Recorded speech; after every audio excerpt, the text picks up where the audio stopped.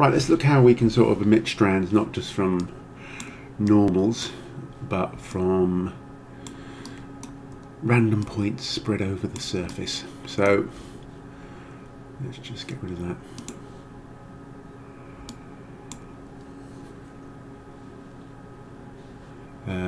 Right, so what we need to do is we need to make a new node called, so what I'm going to do is just, while we're fiddling with this, I'm just going to unplug the turbulence that I put on them so that they're straight. There we go. Make visually a bit more sense. Right. So let's do it. So we're going to do a scatter points node. This is fairly new node. They've updated it, and it's got some quite fancy things going on in it. One of them is blue noise, which is like it's like a scattering algorithm that doesn't overlap. So it sort of calculates, and you can do it on sizes of objects, stuff like that. So you can get nice instant objects over things that aren't overlapping, which is quite hard to do in things like XGen. Right, so let's look about that. So let's plug that in, and just before we let's have a look at the points on it. Actually, I'll tell you what, I'm just going to disconnect this guy. So I'm going to make a terminal so I can just look at, use the sort of diagnostic. I mean, you can plug diagnostics or anything, but this you can just turn on and off, so it's quite handy. And I'm just going to do a set point shape so we see it a bit better. Points, points out. There we go. They're all massive, so it's going to make 0.1, maybe 0.05. Let's make them spheres so they're a bit visually. There we go. Right.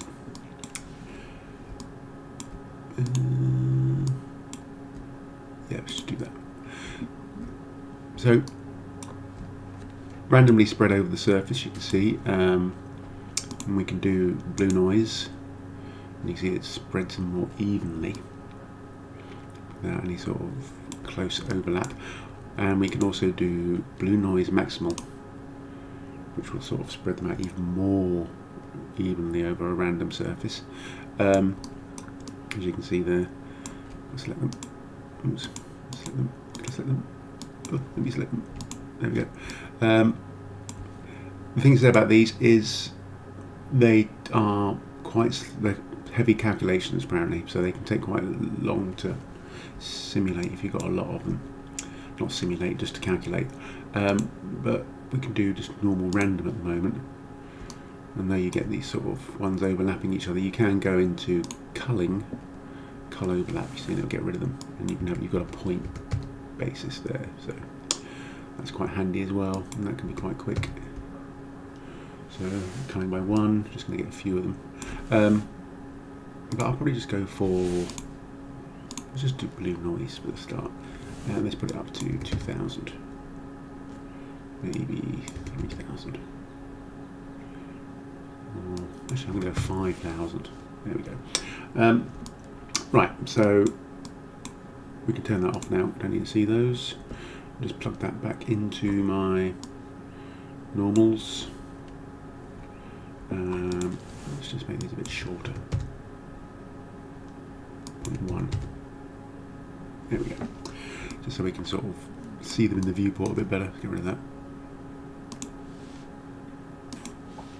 Right, so just keep having a quick look at this. So what's good about the scatter is it takes the normal, it's already put in there by default, and applies it to the as a property to the point, and then when we use the strands from normals, it's still picking that up. So that's really good.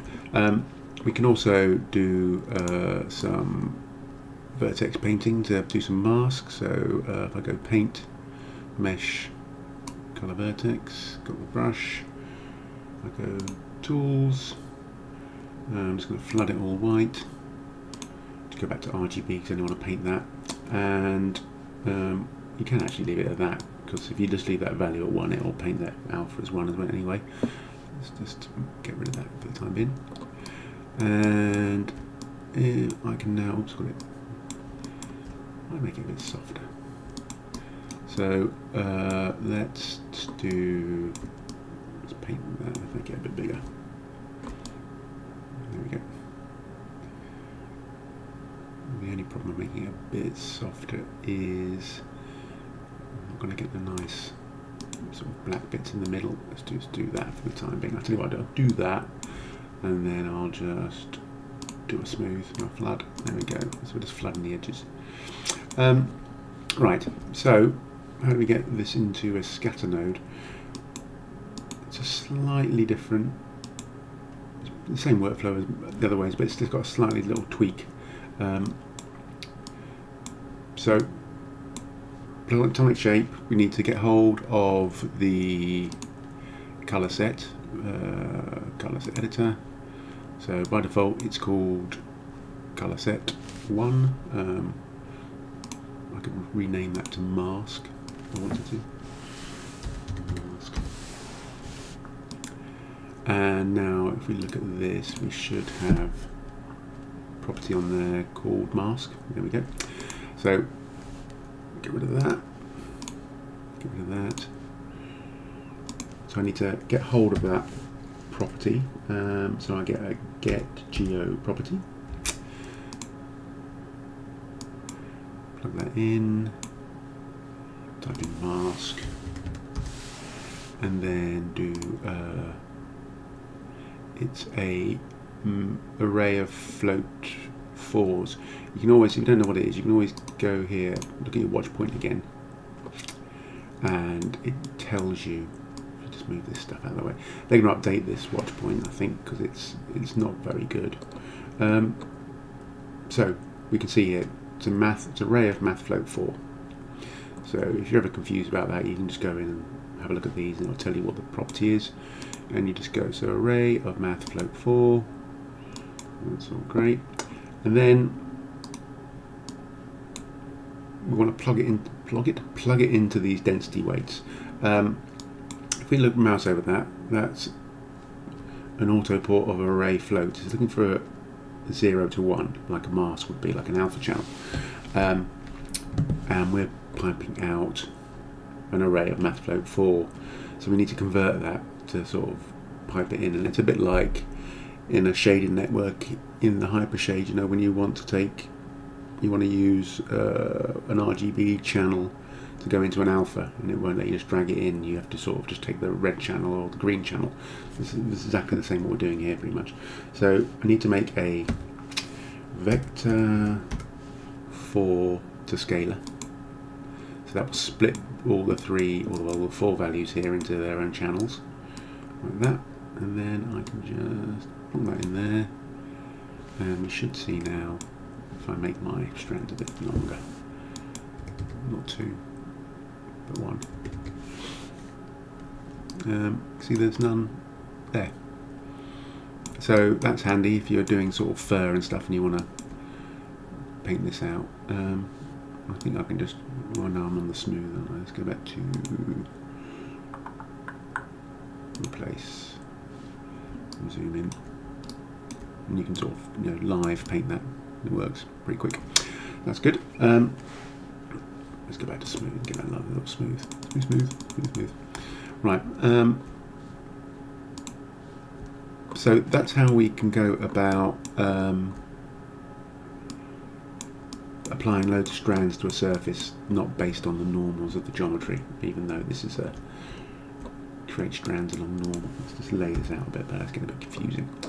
So got my colour, which is mask, changed it into separate channels, plugged that into the density of this. Now we can just crank this up to 10,000 if you wanted to, or 20,000, or 200,000. Just going to think about it a bit. There we go. It's maybe a bit too many. It's getting a bit slow. Let's put that down to 20.